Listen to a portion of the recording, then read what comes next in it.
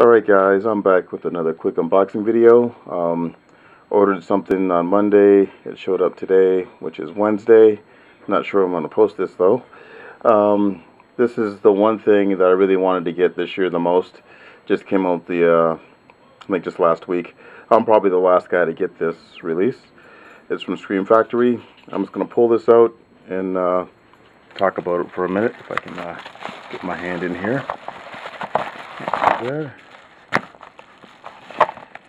Come on. Kind of shimmy on me. There we go. It's Jack's back. You know what?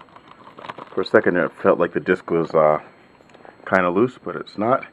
I remember watching this on video back in 1989.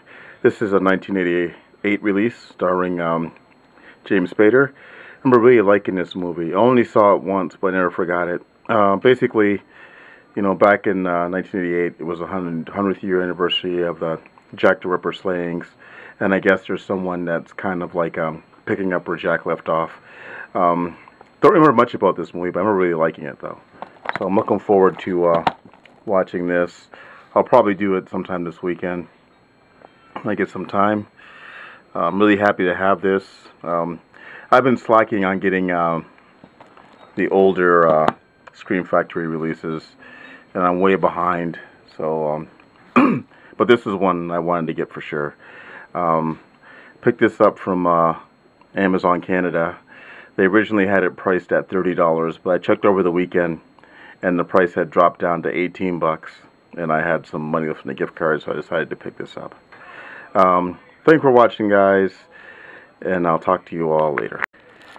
Okay, guys, it appears that the disc, upon further checking, is loose, so I'm just going to open this up and we're going to see if it's damaged. This is the first time I've ever had this problem where I've ordered something online and the disc had popped out of the hub. So I'm going to open this up real quick and take a quick look. And luckily it appears that it's the Blu-ray disc that came loose, so it's not scratched up. I think had it been the DVD disc, I think it would be scratched up. So this is the inside for those who haven't seen it. The artwork is the same on both the Blu-ray and the DVD. And let's take a look at the artwork real quick. There's the Jack's Back headline. Oh, this must be James Spader's character's apartment in the movie. I don't know. But this disc is okay. And so is the Blu-ray disc. I was kind of worried there for a minute. Alright, thanks for watching again, guys, and I'll talk to you all later.